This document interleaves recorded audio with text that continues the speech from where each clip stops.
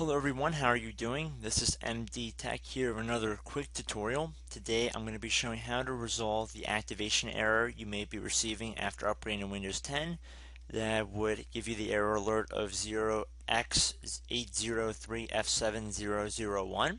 Since this is an apparent activation issue, there are two different methods we're going to go through to hopefully resolve your issue.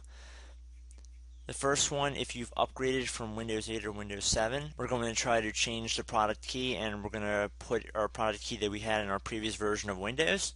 As you should have hopefully have done, you should have written down your product key before upgrading.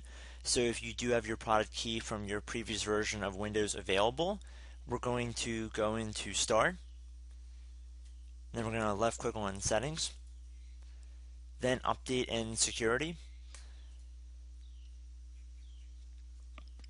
Now we're going to go underneath Activation, and then we're going to left click on Change Product Key. Going to click on Yes if you receive a user account control window.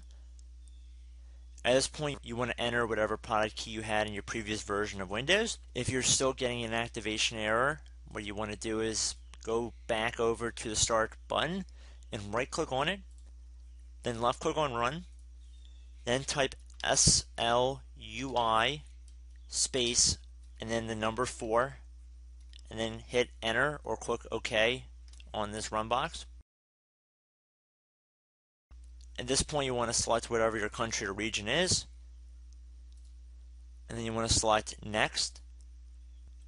Once you insert your region, there will either be a toll-free or toll number for your call.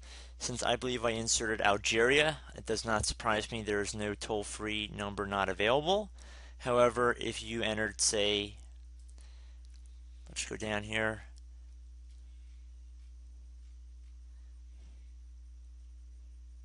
Let's say Canada, there is a toll-free number available. So then at that point, you would just enter the confirmation ID, and then you would be directed to call Microsoft directly, and they will give you numbers to insert, and once that is done, hopefully your computer will be activated. So since this computer is already activated, I'm not going to enter the confirmation ID. You do have to call this number first, and then they will give you instructions from there. So we're going to cancel out of this.